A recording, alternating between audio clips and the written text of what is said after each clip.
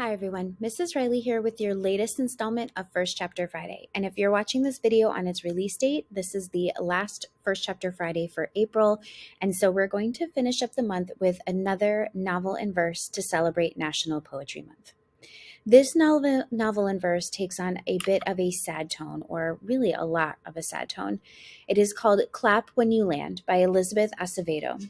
This story centers around two young girls, Camino and Yahara, who live in different countries.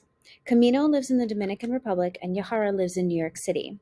Their lives intersect when a plane crash takes the life of their father. What makes the dramatics a bit heavier is that they then learn after this plane crash that they share the same father. They did not know the other person existed, nor did they know that their father had another child. Not only are they left with grief, but they're also left with a lot of unanswered questions. So I wanted to share with you a few verses from the novel in verse Clap When You Land. And these verses are going to be from Camino's point of view, who lives in the Dominican Republic. It begins before she learns about the plane crash. The day. I am beginning to learn that life-altering news is often like a premature birth. Ill-timed, catching someone unaware, emotionally unprepared, and often where they shouldn't be. I am missing a math test. Even though Poppy will get a taxi upon arriving, I skipped my last two periods so I could wait at the airport. I'll make up the exam tomorrow, I convince myself. Poppy's homecoming, for me, is a national holiday, and I don't rightly care that he's going to be livid. He reminds me once a week he pays too much money for my fancy schooling for me to miss or fail classes. But he shouldn't fuss since I'm always on honor roll. I also know Poppy will be secretly elated. He loves to be loved.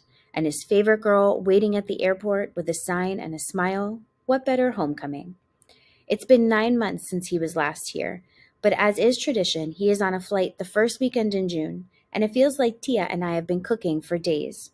Seasoning and stirring a big pot of sanchoco, all of Poppy's favorites on the dinner table tonight. This is what I think as I beg Don Mateo for a bola to the airport. He works in the town right near the airfields, so I know he's grumbling only because, like his rooster, he's ornery and routinized down to every loud crow. He even grumbles when I kiss his cheek thanks, although I see him drive off with a smile. I wait in the terminal, tugging the hem of my uniform skirt, knowing Poppy will be red-faced and sputtering at how short it is. I search the monitor, but his flight number is blank. A big crowd of people circle around a giant TV screen. Tia has a theory that when bad news is coming, the saints will try to warn you. Will raise the hair on the back of your neck, will slip icicles down your spine, will tell you, brace, brace, brace yourself, muchacha. She says, perhaps if you hold still enough, pray hard enough, the saints will change fate in your favor. Don Mateo's AC was broken. The hot air left me sweaty, pulling on my shirt to ventilate myself. Without warning, a stillness. A cold chill saunters through a doorway in my body. A tremble begins in my hands. My feet do not move. An airline employee and two security guards approach the crowd, like gutter cats used to being kicked. And as soon as the employee utters the word accident, the linoleum opens, a gnashing jaw, a bottomless belly. I am swallowed by this shark-toothed truth. Papi was not here in Sosua the day I was born. Instead, Mama held her sister Tia Solana's hand when she had a dando a luz. I've always loved that phrase for birthing, danda a luz, giving to light. I was my mother's gift to the sun of her life. She revolved around my father, the classic distant satellite that came close enough to eclipse her once a year. But that year, the one I was born, he was busy in New York City, wired us money and a name in his stead, told Mama to call me Camino. 16 years ago, the day I was born was light-filled. Tia had told me so. It is the only birthday Papi ever missed, a bright July day, but it seems this year he'll miss it too, because the people at the airport are wailing, crying, hands cast up. It fell, they say, it fell. They say the plane fell right out of the sky. It's always been safer to listen to Papi's affection than it is to bear his excuses. Easier to shine in his being here than bring up the shadow of his absence. Every year for my birthday, he asks me what I want.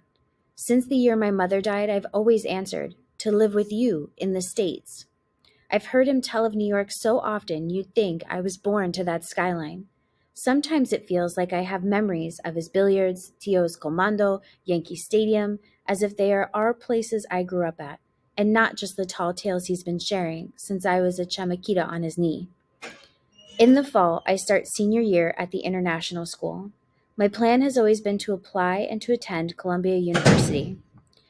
I told Papi last year this dream of pre-med at this prestigious university in the heart of the city that he calls home. And he laughed. He said I could be a doctor here. He said it'd be better for me to visit Columbia the country than for him to spend money at another fancy school. I did not laugh with him. He must have realized his laugh was like one of those paper shredders making a sad confetti of my hopes. He did not apologize. It is a mistake, I know. A plane did not crash. My father's plane did not fall. And if a plane did fall, of course my father could not have been on it. He would have known that metal husk was ill-fated. Tia's saints would have warned him. It would be like in the movies, where the taxi makes a wrong turn, or mysteriously the alarm does not go off, and Papi would be scrambling to get to the airport only to learn he had been saved. Saved. This is what I think the whole long walk home. For 4 miles I scan the road and ignore catcalls. I know Don Mateo would come back to get me if I called, but I feel frozen from the inside out. The only things working are my feet moving forward and my mind outracing my feet. I create scenario after scenario. Everyone else on that flight, but save my father in my imagination. I ignore the news alerts coming through on my phone. I do not check social media. Once I get to my cajon, I smile at the neighbors and blow kisses at Viralata. It isn't true, you see. My father was not on that plane. I refuse. So those were the first few verses from Camino's Point of View of Clap When You Land by Elizabeth Acevedo. If you would like to check out a copy of this book, visit the library Google Classroom.